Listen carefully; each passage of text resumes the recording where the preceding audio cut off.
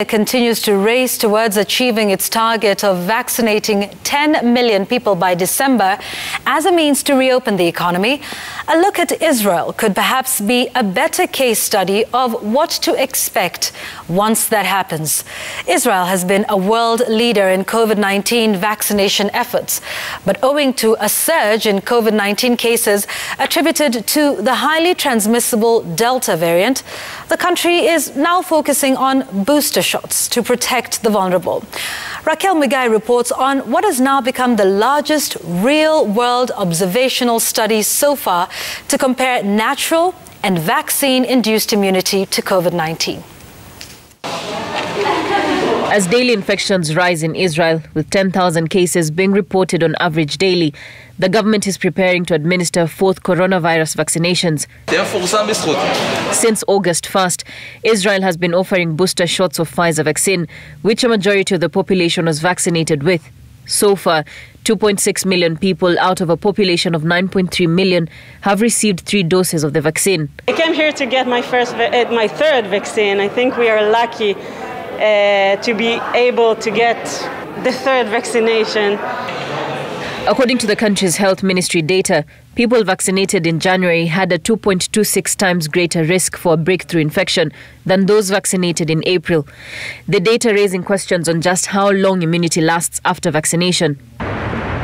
On April 15th, Pfizer CEO Albert Bourla said people will likely need a booster dose of the vaccine within 12 months of getting fully vaccinated, as the vaccine was more than 95% effective against severe disease up to 6 months after the second dose.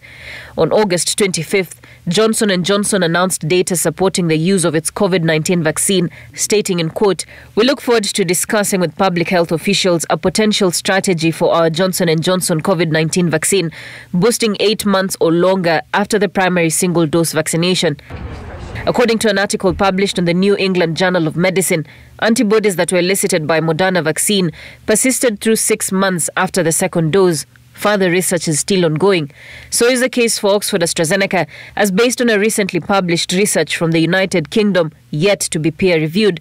AstraZeneca was 69% effective against the Delta variant at 14 days, dropping to 61% after 90 days. By far, in a way, the majority of these patients who are arriving on high-flow oxygen, getting prone, meaning we put them on their belly to try and increase their oxygenation, and intubated are those who are not vaccinated.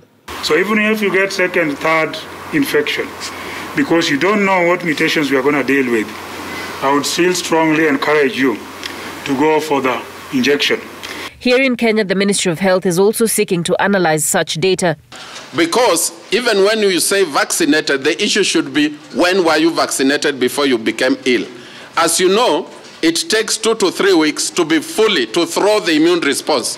Israel is expected to present data from the rollout of COVID-19 vaccine booster shots to the U.S. Food and Drug Administration, which is weighing White House plans to begin a booster drive in the United States. Countries like Spain, Germany and Turkey have already announced booster shots for their vulnerable groups, even as the World Health Organization calls for a moratorium on booster shots until at least the end of September to leave more doses available for people in countries with poor access to vaccines. Raquel Mugai, Citizen TV. Embattled Kirinyaga Governor Anne Waiguru